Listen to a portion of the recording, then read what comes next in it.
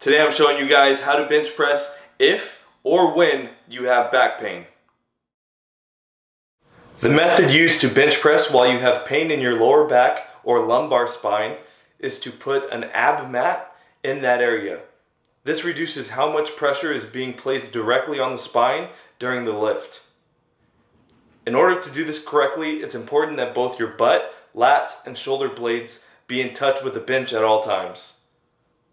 Here you can see the natural curve in the lumbar spine is completely supported by the ab mat on the bench, allowing for a safe and pain-free bench press. There are several other benefits to this method, such as allowing you to build your arch for powerlifting and providing more of a sensory feedback to enhance three-dimensional diaphragmatic breathing.